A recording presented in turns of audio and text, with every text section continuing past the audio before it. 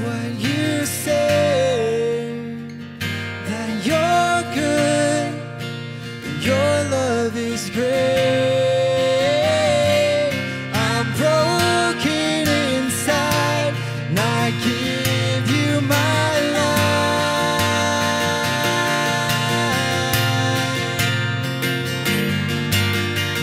Give me faith to trust what you say, that you're good and your love is great.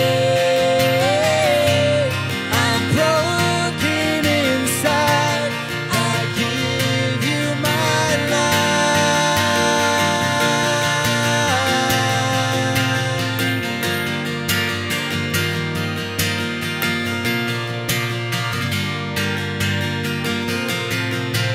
'Cause I may be weak, but your spirit's strong in me.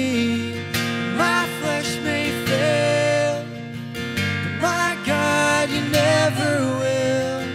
I may be weak, but your spirit's strong in me. My flesh may fail, my God, you never will. I may be weak, but your spirit's strong in me. My flesh may fail, my God, you never will. I may be weak, your spirit's strong in me. My flesh may fail, my God, you never will.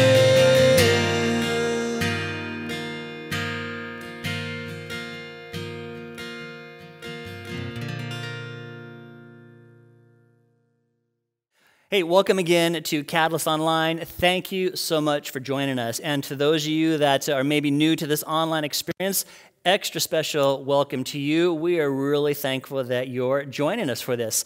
And we'd love to know that you are joining us this morning as you watch online. The best way you can let us know that is to text Catalyst SP to 97000. And that will get a link sent back to you that you can fill out our digital online Connect card. You can share your information with us, share any next steps you'd like to take, share any ways we can be praying for you. But we'd love to celebrate that you were joining us this morning for the first time. So let us know about that by texting Catalyst SP to 97000. And for the rest of you that consider Catalyst your church family, also make sure that you take advantage of that so you can send in your prayer requests. We go through those every week in our staff meeting. We pray for all those prayer requests that come in. If you want to meet with any of us as on the pastoral staff, if you want to take a next step on getting involved, if you want to take a next step of baptism, all those resources are available to you on that digital card. So let us know how we can serve you best. A few things I want to let you know about that we're getting pretty excited about here. We have on November 8th, which is next Sunday, we are kicking off our 3 venues that we have. We're going to be moving to our indoor service at 10 a.m. We'll be hosting our outdoor venue in the parking lot with a stream that is showing exactly what is going on inside, outside on some TV screens. And we're also going to continue our online platform if you are most comfortable doing that. But that is coming 1 week from today, and super excited about that. Services on campus will be 10 a.m. Online service will continue to be at 9 a.m. And information is going to be sent out to you guys about how you can make your reservations for being here in person. But we're super excited that we've moved to this next level of being able to gather as a church family. And just think about this. It's going to take a lot of extra help to make this happen again, okay? We haven't been indoors for a long time, so we need you to think about joining a team. Maybe you were on a team serving here at church before all this craziness hit, or maybe you're kind of new to Catalyst and you'd like to get involved. What I need you to do is I need you to go to the Church Center app and click on the link that talks about the 4 different teams that you can join. There's Pig Crew, there's Prayer Team, there's Online Hosts, and there's a Greeting Team. And we really need some people who are really excited about serving the Lord to join one of those teams so that we can make gathering on Sunday mornings in person in the parking lot and in our building just the best possible experience we can. So would you please consider joining one of the teams so that we can get things launched with excellence on November 8th. And then lastly, if you are kind of new to Catalyst, whether it's been online or in person, we want to invite you to a Monday night Zoom meeting on Monday, November 9th, to what we call Discover Catalyst. And that's a Zoom meeting where Pastor Chris and I will hang out with you for about an hour and just fill you in on what Catalyst is all about, why we exist, exist, why we do what we do, what our purpose, what our mission is, and also give you an opportunity to tell us a little bit about yourself, and also find out some potential next steps you can take here at Catalyst. So the way you can register for that is on the Catalyst Church Center app. You can click on the registration specifically for Discover Catalyst, which will be coming up on Monday night, December 9th on Zoom. The three most important and significant days of my life are, number one, the day that I got saved. The day that I gave my life to Jesus Christ was the defining moment of my life. It changed me forever. Second most important day of my life was the day I got married. It's the day that I'd made the commitment to my wife, Sierra, that we would spend the rest of our lives together and we would start a family together, we'd start ministry together and everything. Third most important day of my life was the day my kids were born. Well, actually, that's like 2 days because we have 2 kids, but you know what I'm talking about. Those are the significant days of my life. Now, you probably would say that you have your top 3 most significant days of your life. The 3 most important days in human history are, number 1, the birth of Jesus Christ. For if God would not have come in the flesh, we would never have known the heart of our Heavenly Father. I think the second most important day in all of human history is the day of the resurrection of Jesus Christ. That signified the day that the Messiah gave his life for the world and proved to the world that sin and Satan and death have no power over the power of God, and that the saving power of Jesus Christ can win over everything. For no 2 events in human history have changed the face and the direction of this planet, his birth and his resurrection. Now, I would argue, for the sake of today, that the third most important day in all of human history is the day of Pentecost. Now, for some of you that are church-going people, you might say, well, yeah, I know exactly what the day of Pentecost is. I've read my Bible, and I know what that is, and I know the significance of that day. And so when I say day of Pentecost, you know exactly what I'm talking about.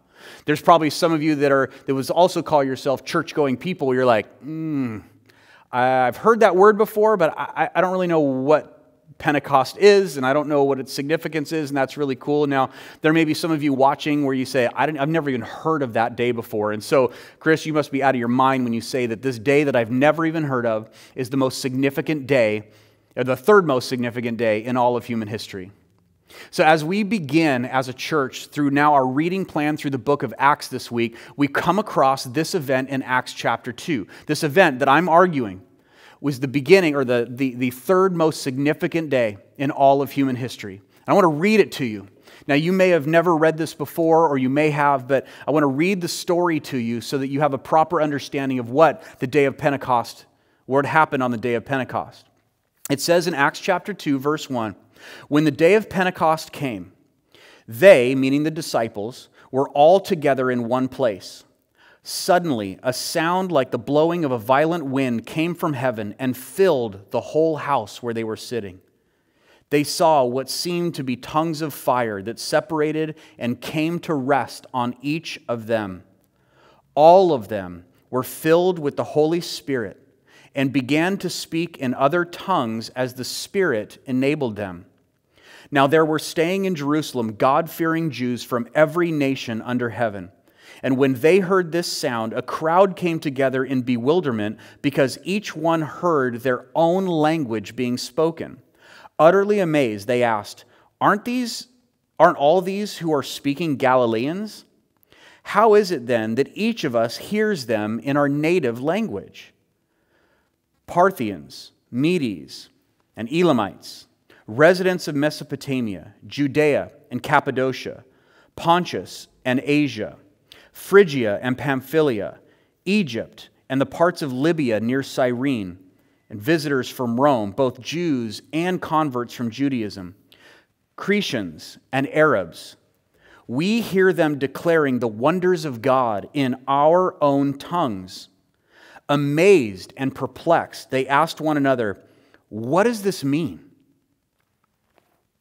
Now, to understand what's going on here at the day of Pentecost, we have to go back in time a little bit, maybe just a few days before that, right after the resurrection. As Luke starts to write his book of Acts, he tells of this story of Jesus speaking to his disciples. Jesus says here on chapter 1, verse 4, it says, On one occasion, while he, meaning Jesus, was eating with them, meaning the disciples, he gave them this command, Do not leave Jerusalem, But wait for the gift my Father promised, which you have heard me speak about.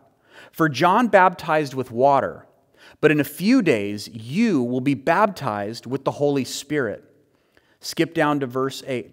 Or no, let's stay at verse 6. "When they gathered around him and asked him, 'Lord, are you at this time going to restore the kingdom to Israel?' And he said to them, 'It is not for you to know the times or dates the Father has set by his own authority.'" And Acts 1:8 becomes the mission statement of the book of Acts and the mission statement for the church. He says in Acts 1:8, "But you will receive power when the Holy Spirit comes on you, and you will be my witnesses in Jerusalem and in all Judea and Samaria and to the ends of the earth." Now, to understand what Jesus said in Acts 1, we have to go back even further, about 40 days prior to that, when Jesus is speaking to his disciples in the upper room, but the night before he was going to be arrested. And he said this over the Passover meal with his disciples. Here's some isolated verses that give us context. Chapter 14, verse 25 and 26. Jesus says this to the disciples, "All this I have spoken while still with you. But the Advocate, the Holy Spirit, whom the Father will send in my name, will teach you all things and remind you of everything I have said to you." So Jesus promises them that there will be an advocate, or as he described it, the Holy Spirit, that would come to these disciples and it would do some things with them and for them. Skip down to chapter 15, verse 26 and 27. Jesus says to the disciples, "When the Advocate comes, whom I will send to you from the Father, the Spirit of truth, who goes out from the Father, he will testify about me. And you must also testify, for you have been with me from the beginning." Skip to verse 7. "But very truly I tell you, it is for your good that I am going away, because unless I go away, the Advocate will not come to you. But if I go, I will send him to you. And when he comes, he will prove the world to be in the wrong about sin and righteousness and judgment." Skip down to verse 13. "But when he, the Spirit of truth, comes, he will guide you into all the truth." So all of those verses that I just read to you, kind of reverse timeline, give us context for what happens at the day of Pentecost. Now, the day of Pentecost, where it gets its name, is from the word pent, or 5. Pentecost was the day that happened about 50 days after the resurrection of Jesus. Now, we know that Jesus, his final week of his life was during the Jewish Passover in Jerusalem. And the Passover was a long festival and a celebration, a time of worship, remembering the time that God delivered Israel out of slavery.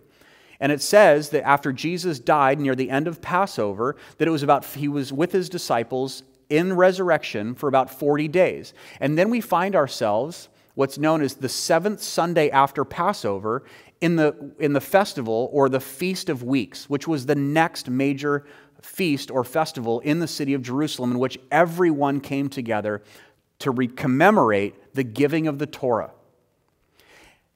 It is during the Feast of Weeks in which the Holy Spirit comes, which is why there are so many different people from all over the world. All the Jews from all over the world are there on that particular day. Now, something earth-shattering happened, and historically significant happened on this day. Jesus told the disciples that when the Holy Spirit comes upon you, you will receive power, and you will become my witnesses, and the gospel will spread to the very ends of the earth. The book of Acts, as we are going to start reading together as a church, is all about the power of the Holy Spirit taking the gospel through the apostles and through you and me to the very ends of the earth. Now, the Holy Spirit can be a pretty confusing thing because we don't often talk about it as often as we might talk about God the Father or the Son, Jesus Christ. But the Holy Spirit is introduced essentially into human history in a new way on this day of Pentecost. And there was a lot of confusion, and there still is some confusion about the role of the Holy Spirit in the role of the Christian and in the church. But two things that the early disciples learned and the early church learned about the Holy Spirit that's important for us to understand today. Number one is that they came to a pretty quick realization that this Holy Spirit was God. It was essentially where we get the end of what we would call our Trinitarian theology. It's that God is one, but He is also three. God is one Godhead, but He is in three different persons: God the Father, God the Son, and God the Holy Spirit. And this Holy Spirit gave them the full understanding of who God is. Now, the Old Testament spoke of the Holy Spirit, but they had never experienced the presence of the Holy Spirit until the day of Pentecost. So they learned that the Holy Spirit was God. The second thing that the early church realized very quickly is that the apostles and those that received the Holy Spirit in the book of Acts received the fullness of God, the fullness of the Holy Spirit. It became God in them. The Spirit of God lived in the early Christians, and He also lives in you, Christian. That the fullness of God resides in every single one of us.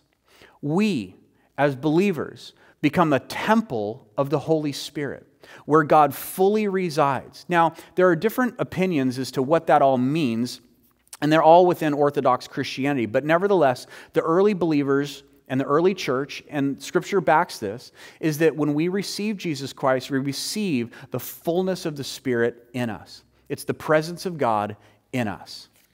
So what I want to do for the rest of our time is I want to talk about what does it mean for us to possess the power of the Holy Spirit. And what do we receive with that power? The first one that Scripture talks about a lot when it comes to the power of the Holy Spirit, number one, is that the power of the Holy Spirit gives us the power to receive salvation.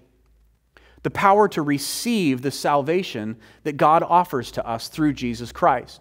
Now, one of the common threads that I hear when I talk to people about when they gave their life to Jesus Christ is that they realize that long before they made that decision to follow Jesus, that God was working on them and God was working around them. That the Holy Spirit was giving them ideas and thoughts and saying, read this or explore this or begin praying in this way. They also realized that the Holy Spirit was bringing people into their life to help them understand what was going on and the ways that God was trying to get their attention or was trying to speak to them. So we see that that the Holy Spirit already begins to work on people before they receive Christ as their Lord and Savior through circumstances or dreams or what they read or the relationships that are brought in. And everyone I talk to that has given their life to Christ says at some point I realized that the Holy Spirit was at work around me. And God was trying to get my attention to bring me to the point of salvation. And that was the work of the Holy Spirit. See, I believe, and I think the Bible would back this, is that in our depravity and sinfulness, we, as natural beings, are completely incapable of even thinking of anything in the spiritual or the supernatural without the intervention of the Holy Spirit. That's just the way our earthly minds work. And so the Holy Spirit, as God, works in us, but for those that have not given their lives to Christ, the Holy Spirit works on them to push them to it. That's why when Jesus had a conversation with a man named Nicodemus in John chapter 3, Jesus talks to him. He says that you not only need to be born of water, which is the natural birth process, but you also must be born of the Spirit in order to be born again or to receive salvation. And Jesus says that Spirit is working on those who have not yet received the salvation through the Spirit. And so he says to Nicodemus, he goes, this Spirit that I'm referring to, you can't see it, but you can feel it. And that's evidence that the Holy Spirit is giving you the power to receive the salvation that Jesus Christ has to offer to every single one of us. So if you're in that place where you're investigating faith, and you're trying to say, man, I don't understand what's going on, but for the first time, I'm thinking about things that have to do with faith. I'm praying for the first time, or maybe you're at a place of desperation, or maybe God is bringing Christians into your life, and they're trying to help you navigate the difficulties that you're walking through, and you're saying, man, something is happening. That, my friend, is the power of the Holy Spirit working on you, pushing you, and prodding you to say yes to the salvation that Jesus Christ has to offer to you. Maybe today is your day of salvation. Maybe today is the day when you say, yes, the Holy Spirit has been working on me. And I'm choosing to say yes to Jesus and to give my life to Him. Because it says in Romans chapter 8, verse 11, it says, and if the Spirit of Him who raised Jesus from the dead is living in you, He who raised Christ from the dead will also give life to your mortal bodies through His Spirit that lives in you. Jesus promises us, Scripture promises us, that the Spirit is working on us. When we give our lives to Christ, the Spirit begins to work in us. And so we are able to receive the salvation that God has to offer to us because of the Holy Spirit. Second thing that the Holy Spirit gives us power to do, the Holy Spirit gives us power to walk in God's will. The Holy Spirit, Jesus says, will be our guide. He's going to remind us of the teachings of Jesus. He's going to guide us into all things that are truth. God gives you the power of the Holy Spirit so that you can know the plan that God has for you so that you can walk in His will. It's a wonderful gift to know that I'm no longer guiding my own life, but that the Holy Spirit lives within inside me and is walking me in God's will. Jesus says in John chapter 14, verse 26, which we read earlier, that says that the Holy Spirit is the one that reminds you of the teachings of Christ. The Holy Spirit is the one that reminds you of the way that we should live to honor God. It's the mind of the Holy Spirit in you that is reminding you to pray, to share your faith, to walk obediently, to love Jesus with everything that you have, so that you can walk in His will. Now, some of you are saying, well, how do I know when the Holy Spirit's speaking to me? It's a great question. It's a question that I ask all the time. How do I know if it's the Holy Spirit, not just my crazy brain, or that I ate something weird the night before and I'm having these crazy dreams and thoughts? I think this comes down to an issue of familiarity. Is that the closer we are in our relationship with God, the more we hear from His Spirit, and the more we are guided into God's will and God's plan for our life, the more we hear from the Holy Spirit, the closer we are with Him. So I called an old friend a while ago. It was a long time ago. I remember this very clearly. But I remember calling a friend, and I speak to this friend quite often, but I had not spoken to his children in a long time. And I remember I called him up, and this was, back, he had a house phone, which nobody has anymore, but he still did. And one of his kids picked up the phone, and I didn't know which kid it was. I didn't recognize the child's voice because I hadn't spoken to that child in a long time, and I knew all the children's names, and so I kind of started going through, oh, is this so-and-so, so-and-so? And they're like, oh, no, this is Jake. And I'm like, oh, Jake, it's so good to hear you. I didn't recognize your voice. Can I speak to your dad? So Jake goes and gets his dad, and once my friend gets on the phone, I immediately recognized his voice. Why? Because I talked to him all the time. I didn't talk to his son. And so I couldn't recognize his voice. And so the more we talk with the Holy Spirit in prayer, the more easy it is for us to recognize His voice so that we're guided by Him. So when was the last time that you just sat down and talked with the Holy Spirit in your life?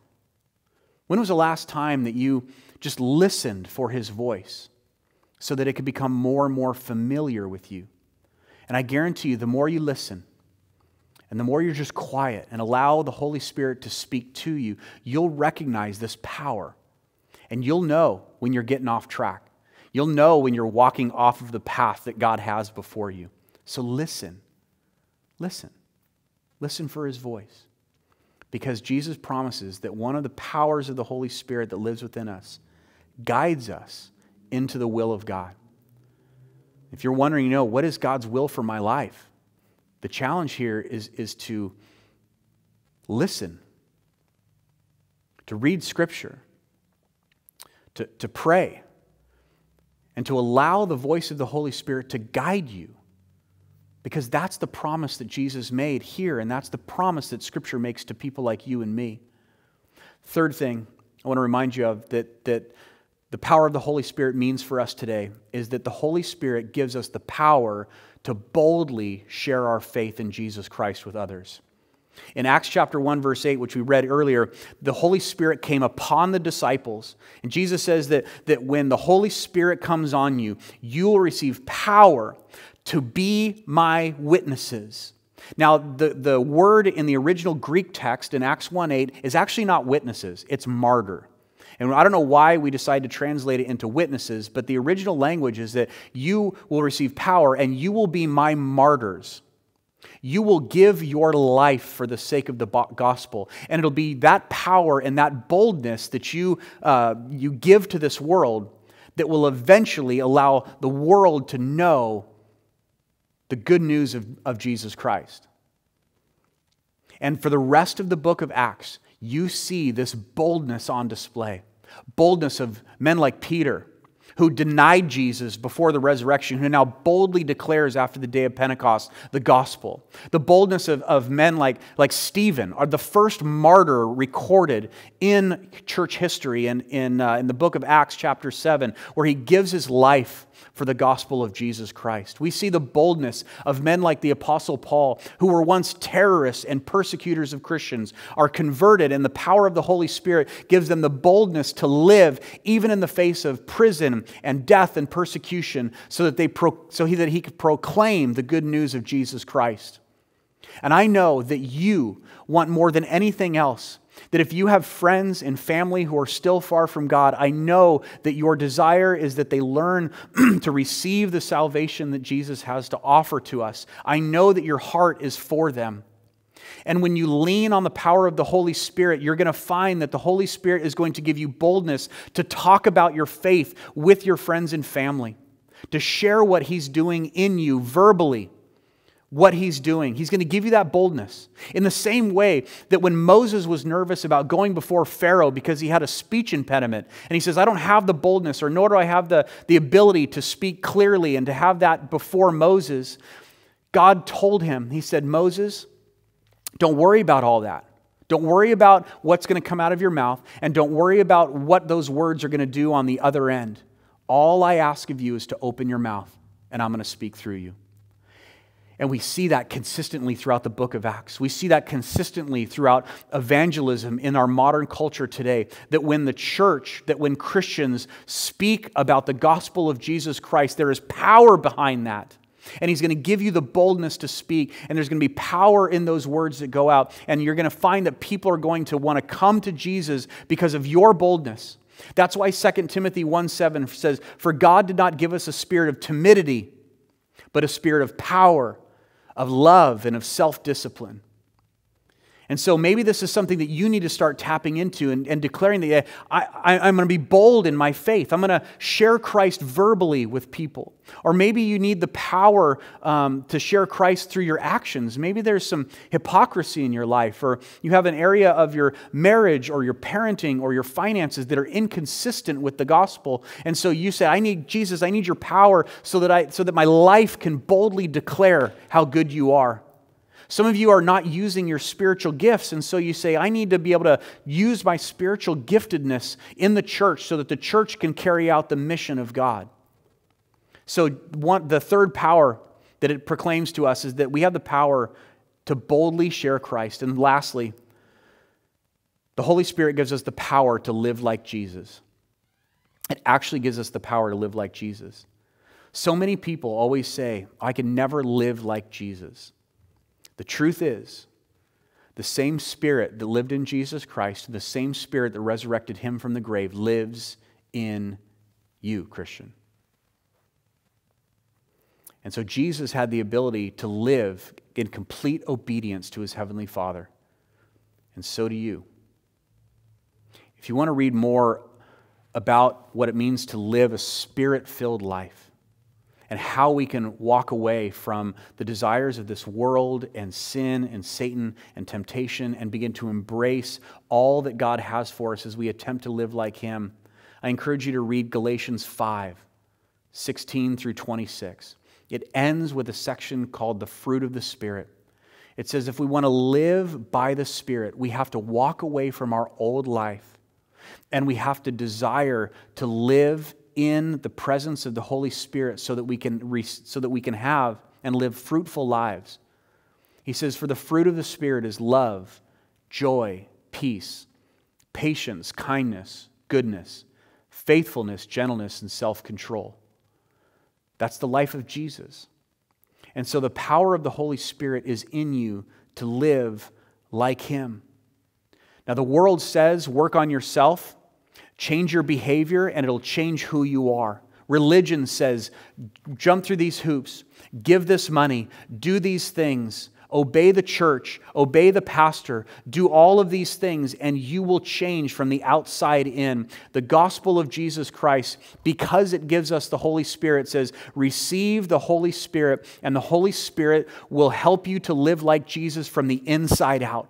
And that's real change, because that's the change that the Holy Spirit is doing in every single one of us. And so rely on Him to change you from the inside out. Pursue the work of the Holy Spirit in you, and you're going to begin to see that you can live like Jesus like never before. The bottom line for today, as we examine what this Holy Spirit is that was given to us on the day of Pentecost, is that we want to live the same Spirit-filled lives that the apostles did throughout the book of Acts.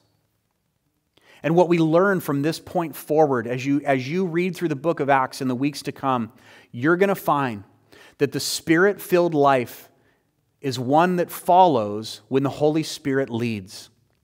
Let me say that again. The Spirit-filled life is one that follows when the Holy Spirit leads. That's the story of the book of Acts. You're going to see the Holy Spirit tells them to go here. They did this miracle in the power of the Holy Spirit. And as the Holy Spirit leads the apostles and these early disciples into the mission that God gave them in Acts 1:8, He wants to do the same thing in every single one of us through the power of the Holy Spirit. So it's time, guys, to embrace the power that lives within us. It's time to say, yes, I want to be a Spirit-filled Christ follower, and allow God to change the outcomes in that. But from this day forward, when He prompts me to pray, I'm going to pray. When He prompts me to share Christ with a friend or a family member, I'm going to step boldly and I'm going to speak boldly. When the Holy Spirit prompts us to love the unlovable, I'm going to love boldly. When He prompts us to serve your spouse in a new and a different way, serve with humility. When He prompts you to give generously, give it joyfully and freely. When He prompts you to avoid sin, run like crazy. When the Holy Spirit prompts you to walk away from a sinful relationship, do it. When the Holy Spirit prompts you to be disciplined in your walk with God, do it. When your heart breaks for the things that break the heart of God, act on it. He saved you. The Holy Spirit has saved you. The Holy Spirit has given you the power to walk in that direction. The Holy Spirit has given you supernatural gifts and a boldness for His sake. The Holy Spirit has brought you into the family of God, where you and I will spend eternity with our Heavenly Father, for that is the promise that is given to us. And so the power that was given at the day of Pentecost lives in you, Christian. It lives in you. He's given you the power of salvation. He's given you the power of obedience to His word and His walk with, or in your walk with Him. He's given you the ability to boldly declare the gospel before others. And He's given you the ability to grow and become more like Him. The Holy Spirit, the third member of the Trinity of God, lives within you. It was given here, the third most significant day in all of human history. I say that because this was the day that the world began to know who Jesus Christ is. Because if it were not for the Holy Spirit coming on this day, you and I would not be standing here today. For it is the Spirit of God that changes the hearts and the minds of men and women all over the world. He's done it for you, and now He's calling you and He's calling me to take that gospel to the rest of the world. God bless you guys. Love you all very much. Thanks for giving me the time with you today. We'll see you next week.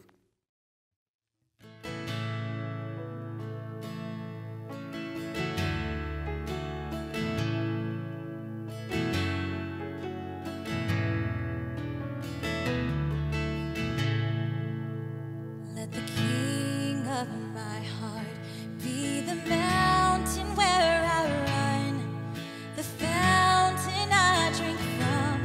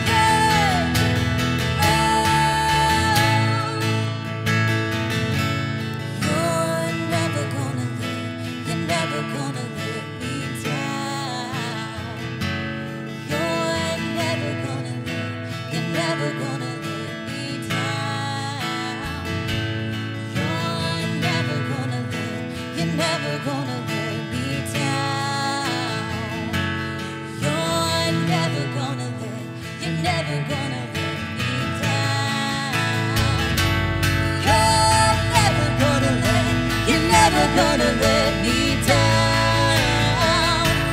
You're never gonna let me down. You're never gonna let me down. You're never gonna let me down. 'Cause you are good, good. Oh, you are good, good. Oh, you are good, good. Oh, you are good, good.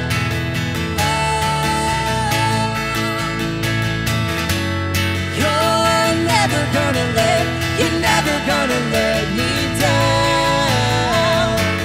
You're never gonna let me down. You're never gonna let me down. You're never gonna let me down. 'Cause you are good, good. Oh, you are good, good. Oh, you are good, good. Oh,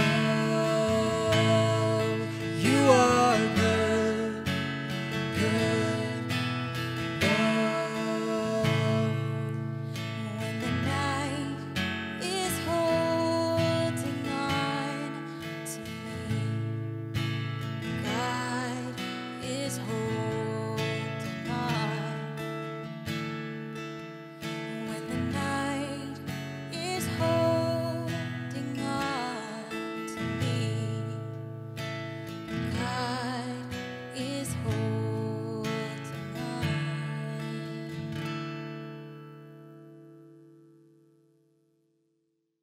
Thanks again for joining us here online with Catalyst Church. Pray that what you heard in the message this morning from Chris is just meaningful, and that'll give you some things to really ponder and consider, and make some really cool next steps in your own life and in your own faith based on what you heard from the book of Acts this morning. So don't forget, coming November 8th, we're going to have the options for meeting indoors in addition to streaming a service on our parking lot. So if you want to stay outdoors, and we'll continue to see you online on November 8th at 9 a.m. as well. We love you guys. Have a great week. God bless, and we'll see you soon.